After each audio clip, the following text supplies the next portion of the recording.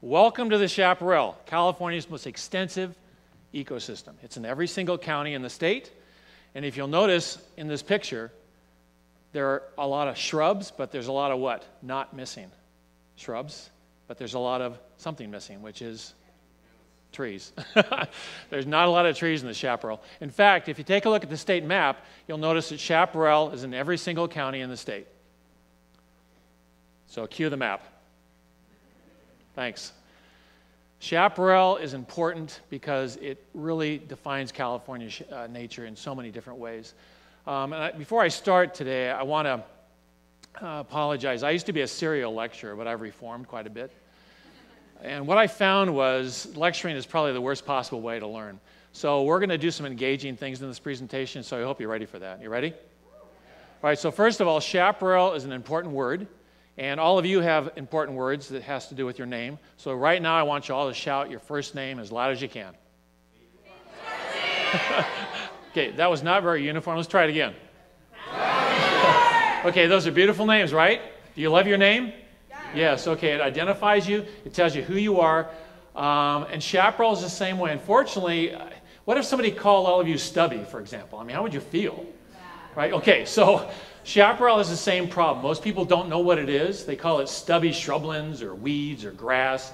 It's not a Western TV show. It's not a plant. It's not a health food item that you can buy in the health food stores. It's actually a very important ecosystem. So let's see if we can figure out by starting, first of all, if we know how to spell the thing. How many P's in Chaparral? How many R's?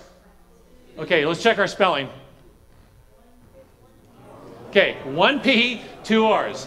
All right, so let's get a little physical here. I want you all to stand up. Stand up. I want you to put your branches out.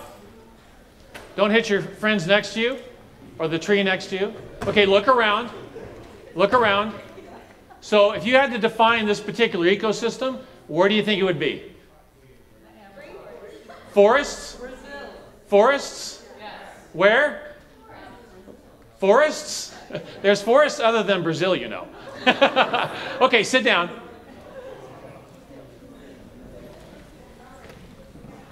Okay, so take your little limbs, and I want you to get really crunchy, and maybe get really close to the person next to you. You might want to ask first. Okay, look around. Look around. What kind of ecosystem are you in now? Come on, think about it. What are we talking about today? Chaparral, okay? So typically at this juncture, I ask you to do the next terrestrial ecosystem, and I'm not going to make you do this, but I will. Where am I now? Okay, we got forests.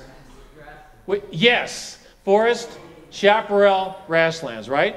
So the chaparral is not a forest, it's not a grassland, it's a native shrubland, and it's California's most distinctive native habitat. You got that straight? Okay, good. So I just want you to understand, first of all, Chaparral was not something I knew about not too long ago. I found out about it when a sycamore leaf visited my classroom at Sarah High School. So Sarah High School, in case you know where it is, it's kind of one of those climate-controlled schools. There's no windows in the classrooms for the most part, and the only way you get outside is going through a hallway. So most classrooms don't have an exit outside, except my classroom did. It went out to the garden, which of course wasn't used very well. But anyway, that's beside the point. And what I would do is I always prop the door open every morning to let the sunshine in, because I was teaching biology, by the way, high school biology, and I thought at least that's what you want to be feeling, right, the environment. Well, I remember distinctly one November morning. It was one of those Santa Ana wind days, really hot, crisp, your lips are feeling kind of crunchy. And I was giving one of these brilliant lectures, as I always did, on photosynthesis, and I was rambling on about photons and coenzymes. Everybody was paying attention. And I noticed in the corner this sycamore leaf blew in, spinning on the linoleum floor. And I stood there with my lecture notes, and as, of course, any good teacher would do if you saw this kind of thing, I stopped. Nobody noticed, I don't think. And I thought to myself, what am I teaching biology for in a classroom? I've got the door open. That just doesn't cut it. So I dropped my notes, and I said, we're out of here. Everyone's a little nervous about what's happening. So I got everybody up. We went out into the sunshine. It was quite a shock. And we ended up at this little edge of the parking lot where there's a canyon. So I took my 36 students without permission slips or a plan, and we went down into the canyon between the shrubs and the trees. And we proceeded to find so much fun down there. There was a few angry people, but for the most part, there was a lot of laughter. So what we did was we eventually built this mile and a half long trail that looped around the whole area down there through the stream. And we found out by getting lost in nature and exposing ourselves to it, we found ourselves. It was so much fun to learn about the other life out there, to be connected with it. And something else we found, which was interesting, and that is nature doesn't care what you look like, how much weight you've lost or not, your haircut, your makeup, what you're wearing, whether you're famous or not. It doesn't care. It allows you to be who you want to be, which may account for the fact that most of my friends in high school and junior high were insects and birds, but that's another story. So the Chaparral is a really important place, and we learned a lot of things about it. So what I want to do is share some of those things to you. There's 3 basic stories we learned out of many. One had to do with climate, another one with fire, and the third one has to do with biodiversity. So what I want to talk about first is fire. Chaparral has an incredibly delicate relationship to fire. And most people think chaparral needs to burn. It's one of those things that has to happen all the time. Well, that's not true. The natural fire return interval for chaparral is anywhere between 30 to 150 years. And the kind of fire that's in chaparral is not the type of fire most people think is natural. There's 2 kinds of fire in nature. There's little surface fires. Everybody kind of do this. You're not doing? Okay, good. Make that little fire noise. Okay, in some forests, when the lightning strikes, that's the kind of fire that goes through. It burns some of the shrubs, the pine needles. It doesn't really get up into the trees. That's not what happens in chaparral, as you'll notice. When chaparral comes through, the whole system burns. It's a catastrophic, horrible event, right? No, this is the way it's supposed to be. Chaparral doesn't have little surface fires. It has what you call crown fires. Okay, you ready for this? Hands up. And make the big noise. Go. Right? That's a crown fire. It's hot, intense, huge. The bigger, the hotter, the better. And so chaparral, that's its normal pattern. But it can't happen too frequently, because if it does, as you can see in the next picture, what happens if there's too much fire, you can actually eliminate chaparral. This whole area got burned in 1970. The middle section got burned in 2001, and the little corner there got burned in 2003. And what you'll notice, the corner area, there's only 2 years difference between the last fire. There's not enough time for the chaparral to recover. There's not enough seeds that have been restocked into the soil. The little underground root burls don't have enough starch to recover and resprout. And so eventually what happens is chaparral gets returned to sort of this weird mix of just either bare ground or weeds. And weeds, ironically, they're mostly non-native invasives. They show up and they make the system more flammable. In fact, they make it more flammable to the point where it can only almost burn every single year. So it's more flammable than the chaparral. And this is happening throughout Southern California, and it's heading north. So this is one of the crises we're dealing with this ecosystem. It has a relationship with fire, but it's got to be the right relationship, if that makes sense. Okay, the next story has to do with a really interesting part of chaparral, and that has to do with biodiversity. And biodiversity, cue next slide, thank you, has to do with the plants and the animals there. So this is manzanita. Manzanita, it's a Spanish word for little apple. And manzanita is really the characteristic shrub of the chaparral. But the story isn't just because it's beautiful and that kind of thing. What's interesting about it is that there's little animals that make this thing possible. So the little animals are little rodents and bunnies and that kind of thing. And what they like to do is they like to collect the seeds and bury them.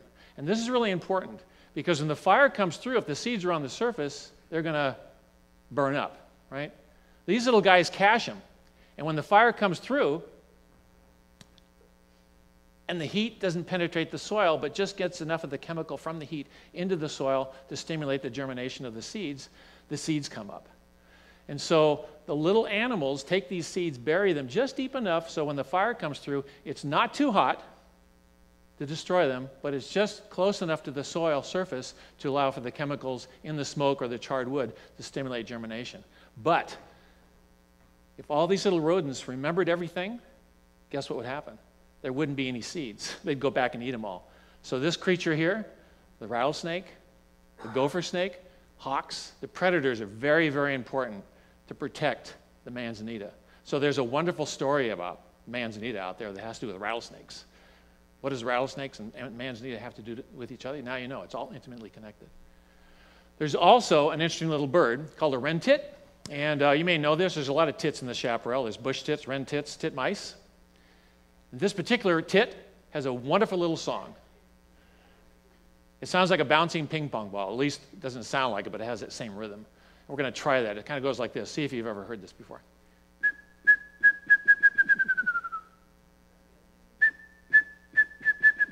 Have you heard that before? Okay, we're going to do this together. Now look, if you can't whistle, I want you to hum. And if you don't do it, I'm going to make you come up here by yourself and do it. You ready? Not yet. Hang on, hang on. 1, 2, 3. That's great. You probably get a mate pretty easily. That's good. So these little creatures, they mate for life. They last about 10 years. And they have territories about an acre, acre and a half. And they really define the chaparral in terms of its voice. The next animal is something that's on the state flag. And this particular canyon you see here happens to be the place where the last grizzly bear in Southern California was killed in 1908. And there she is. We don't know what ecological role the California grizzly bear had in the chaparral, but we do know it must have been important. They roamed in packs of up to 10.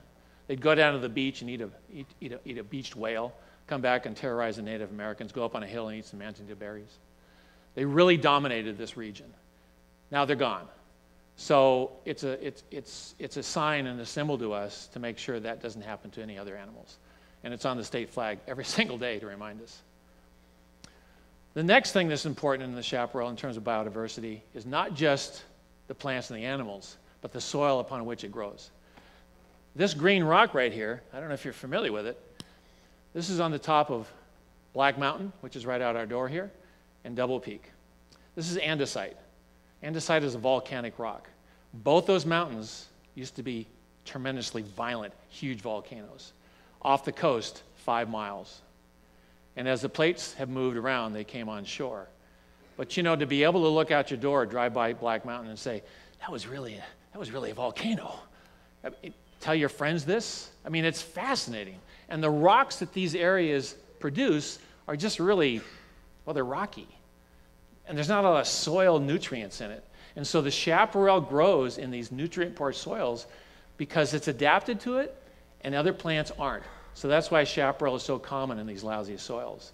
And I don't know about you, but when you learn about your environment, all the new little friends that you meet, the soil under your... I don't know how anybody has any fun without passing Black Mountain and knowing it's a volcano. How many of you knew that? Have you been having fun lately? Well, now you will. And the important thing is, once you learn about where you live, it makes life so much more interesting. But the message I want to get across is the stories out there. You don't need to be a biologist to really understand and enjoy this stuff. There's wonderful stories out there in the simplest little things. For example, there's sunflowers out there. Now, I don't know if you know this, but this is not a flower. This is a bouquet. And this is kind of a date tip for those of you that are interested in that kind of thing. I love you not. I love you. You know that whole thing? I'm going to stop at I love you. I'm going to take all these little things off. These petals, right? No. Those are individual flowers. They're called ray flowers. They're not petals. They're individual flowers. And what's really cool about a sunflower is once you've taken off the I love yous or love you nots, and I want you to do this today before you get home, or find some neighbor's yard that you can probably steal one of the flowers in. And take this central part, this is called a disc, and squeeze it like that. And what you'll notice coming out are dozens of other little flowers, individual flowers that are the things that make all those poofy things on a dandelion. So this is not a flower, this is a bouquet. So on your next date, I want you to offer your date, whoever he or she is, and offer them a bouquet. And you will immediately determine whether they're worth keeping or not. Because if they enjoy and understand it, then keep them. So the thing about getting lost in nature and learning to find yourself is that you go outdoors every day and you meet new friends or you get reacquainted with old ones. And it's a wonderful way to be. You become connected to the landscape and you're never bored again because there's always something new out there. And so the essence of all of this is to get in touch with who you are, where you are, and to get lost in nature. And that's what's important, because once you're lost in nature, you find yourself in a sense that you can't find yourself any other way. And so the place you can do that in Chaparral is everywhere. And one of the things I have done is I don't want to stop there, and you shouldn't either. When you become inspired about something in nature, I want you to spread your inspiration to other people. And I kind of do this too, because I don't want it to stop there. I want that person to pass on that little inspiration. So I came up with this little silly gizmo.